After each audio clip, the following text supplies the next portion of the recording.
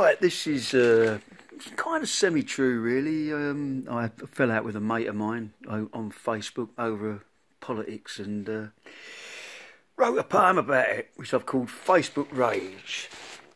I typed an opinion of discontent and you sent back immediately an emoji showing your dissent, a statement begging to disagree. I countered with an abrupt remark, a clever one I thought it was, that evidently hit the mark.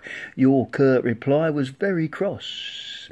And so we had an angry row, like stags with antlers on display or boars fighting over a sow, battling for the final say. There was no surrendering. We fought each other and in the end I deleted everything and you removed me as a friend. Now it's damage beyond repair. No going back for you and me. Unfriending now seems pretty fair, although I took it personally.